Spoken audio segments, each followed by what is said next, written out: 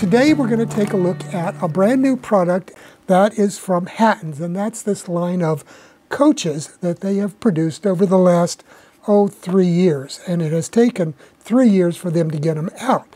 So I've got 5 of them here, so we're going to do a sort of an unboxing. I don't usually do unboxing videos, but we'll take a look at these, and then we'll get them out on the track, see how they run, see how they perform. So let's go ahead and get started.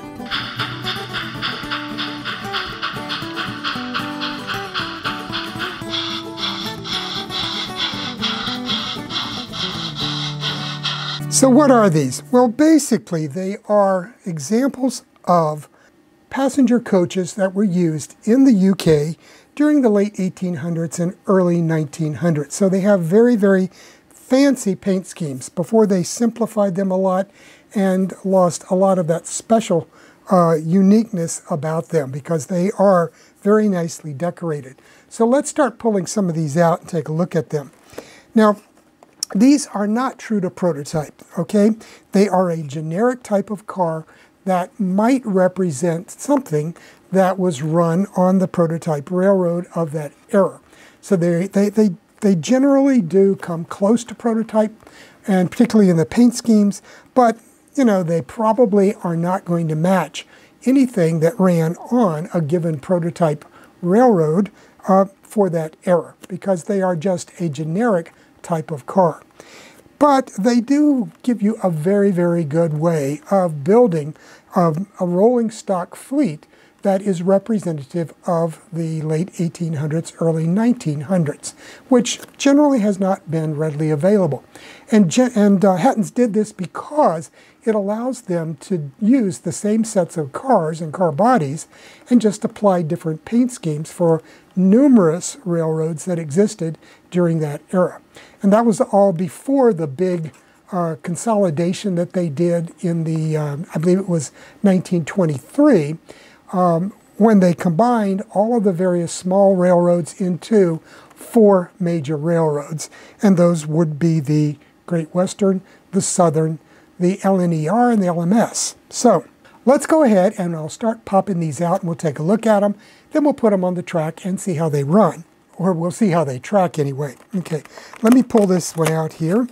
They're very nicely packaged for shipment. So they come out, they've got this plastic packaging that's very similar to what's used on just about all locomotive and passenger car and other rolling stock models that come out of China these days, and they were produced in China for Hatton's. So this is a what's called a brake van, and it basically provided a place for a brakeman, or a guard as they were called, to sit in here. And you can see there's a little bump out right here with a little window on each side, so he could look out along the length of the train and keep track of what was going on, and he had access to brake equipment in the car itself that he could apply. So you would have these typically at the ends of the consist so that they could apply brakes as needed. So let me pull this out and we'll take a look. Just lift it out like this. And you can see it is beautifully decorated, beautifully done with all of this very fine printing in here, just totally exquisite. I've zoomed in a lot closer for you, so hopefully you'll be able to pick out some of the details that aren't quite as visible from normal viewing angles. Let me go ahead and move in even further because there's a lot of very fine lines here that I'm not sure that you can see at this resolution. So let me bring it in as close as I can get it and still keep it in focus. And you can see the very fine double line here, the red lining around the windows, the very small numbers that they've managed to print and get them here legibly. Or get this little number right here that you can still see. It truly is amazing. The logo here, the herald for the Great Western Railway. Beautiful detail.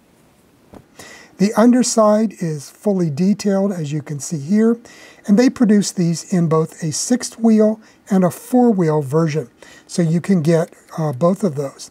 Now, because they wanted these to be able to operate on even the smallest model railroad curves, or the sharpest curves anyway, the center set of wheels here is set on this sliding mechanism. So it can move as the car goes around a curve or through a turnout, whatever is necessary, without derailing. I checked all of the wheel sets before this, to be honest with you, and they are perfectly set as far as the NMRA spacing guide goes. So they'll track well on any HO00 scale track. It's the same as far as that goes. I will tell you one thing, though, that in some cases, I did have trouble going through some turnout frogs. And the reason for that was they have metal wheels here for power pickup and a plastic center, so that insulates between the two wheels so you don't get shorts. But they are not completely pressed. The inside of the wheel is not completely pressed tight against that plastic divider. And in some cases, if the wheel is reversed so that you've got a little bit of space on these on one side, that little bit of space needs to be all on the same side of the car. Otherwise, they will tend to have trouble going through frogs. And I'll tell you that now. I had one that kept jumping track or bouncing every time it went through a frog. I simply took the wheel out and reversed it. No problems at all after that. So that's one tip I picked up on. Now, another thing that comes with these are these extra set of running boards here. So they come with running boards already installed.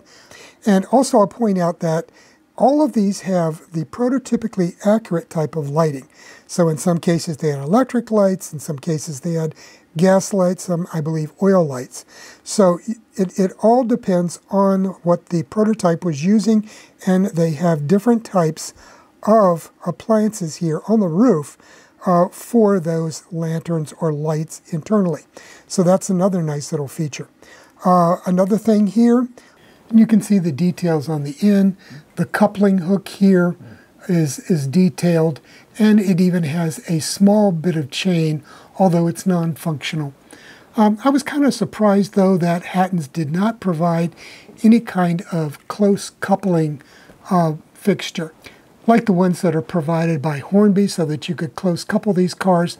And here on the other end, nice details, the steps so that they could get up to the roof to fill the oil reservoirs on, or the kerosene, whatever they were using for the oil lamps. These are wire hand grabs here, beautifully done. The buffers are not sprung, so you do have to be careful when you're coupling these and not get them too close coupled if you're using alternate types of coupling mechanisms, because they will not give as you go around a curve if they bump, and then you could have derails. So be aware of that. Other than that, that's about it. So that's the full brake 6-wheel guard coach or brake coach from Hatton. So let me go ahead and we'll put this on the track and get ready for another one. Before we go on, I want to ask you to take a moment to subscribe to the channel. It's simple, easy, and free. All you have to do is hit that little red subscribe button, and when the little bell comes up, click on it and click all. This one here is a 4-wheel brake third. So let me pull this one out, and we'll set that extra running board aside. Very nicely packaged and protected with this plastic wrap. So this particular coach, it has the little bump out here at the rear for the brakeman to get in there, and the guard. And you can see it says right here on the door, guard, so that he'll know which door to go in, as well as 3 third-class compartments built into this particular type of coach. And the details are all the same for these 4-wheel coaches. So you only had 4 wheels on these. They're a slightly shorter type. And you can see I've already put a KD coupler on this one. But again, they're all pretty much the same as far as the details on the ends and the lettering and details. Look at this very, very fine. I hope you can see that. Very, very fine printing here. These lines, everything is so well done. It's amazing. I've done these. I've built the Pico versions of these, and let me tell you, it's well worth the money to buy these. Because painting these can be very, very difficult. Okay, I'm going to put this one up. They have fairly nicely detailed instructions that tell you how to remove the roof and how to install an 18-pin decoder, because these ones that I got came with lights, or the 4 that I got in the package came with lights, and you can install a 18-pin decoder in here just to turn the lights on and off. I don't think I'm going to be doing that. That's a pretty expensive option to add unless somebody comes up with a function-only decoder with an 18-pin socket to make it more inexpensive. And then they also tell you how you can remove the center wheel sets on those 6-wheel cars. But it's not much to it. Also, let me point out, they say here for more information, visit hattons.co.uk Genesis instructions. I tried that and there is no such site apparently. I guess they haven't gotten around to creating it, or they did this instruction sheet up and then changed their minds. I've got an email into them. Hopefully I'll hear back and they'll let me know what was going on with that. So that's the 4-wheel brake third. Now let's pull out 4-wheel coach, okay? And it is an all third class coach. So let me pull that out. And again, all of these come with this extra pair of running boards.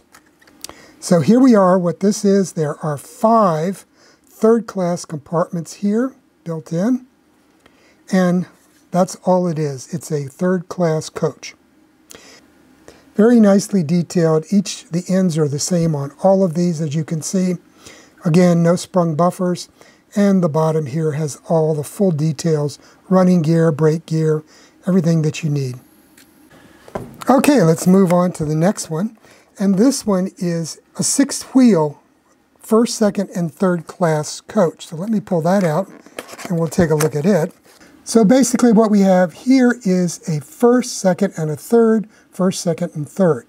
So a combination of first, second, and third class coach accommodations on this one. And as I said, it's another one of the 6-wheel coaches with the sliding center axle. Everything the same on the ends though. I'm not even going to try to take the roof off because I'm afraid that once the little clips get broken, you're not going to get it to stay on without glue. So I don't want to have to do that. So that is the first, second, and third class coach. Okay, now finally we have a 6-wheel brake third. So that's going to be a 6-wheel coach with third-class compartments as well as the brake and luggage compartment. So again, the sliding center axle for that 6th one, and the compartment for the guard here with the little bump out, as well as a luggage compartment here, and then 3 third-class compartments. And again, I've already attached a number 18 key decoupler here, installed it in the Neem coupler pocket. Beautiful little cars. Okay, I'm going to put this up on the track and then we'll take a look at it. I've set up the train with the Oxford Rail Dean's Goods locomotive in the lead. It's about the oldest prototype that I have as far as that goes. Most of my locomotives are decorated in the paint scheme from the 1930s and 40s. Let me go ahead and start pulling forward and we'll take a look at these cars. Okay, right off you can see there's our 4-wheel brake third and the lights are on in there. I was very impressed with the lighting on these because it is very bright and also very constant. Even though it doesn't have apparently a constant lighting circuit, the lights don't flicker at all as they move along the track unless you come to a really dirty spot or a dead spot, something like that. And the second one in line is our 4-wheel coach, so that's the all-third coach, and it's lit. Now we'll bring up the all-brake 6-wheel, and you can see there are no lights in this one. I bought this without lights so that I could do a video on how to install lights in these cars for anyone who has chosen not to buy the lighting option. Okay, we'll move forward. And next is the six-wheel coach, the 123.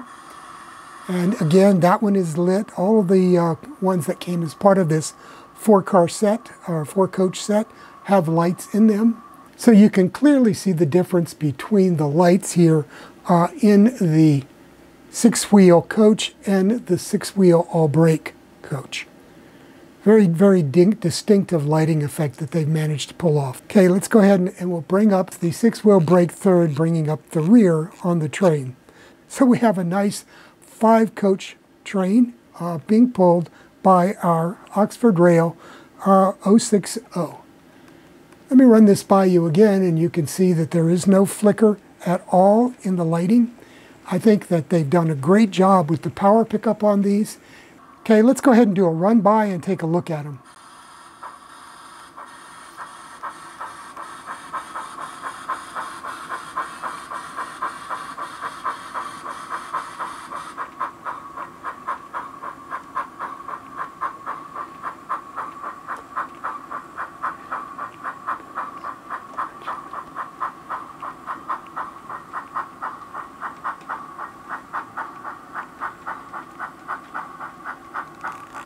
Well, that's a wrap for today's video. You know, I've always been enthralled by UK prototypes and UK railroads and model railroading, and I've, over the last 3 or 4 years, have kind of indulged myself in doing a little bit of it as well. So if you are interested in UK prototypes and UK modeling, stick around for more videos in the future. Hopefully there'll be enough interest in this. Bye now.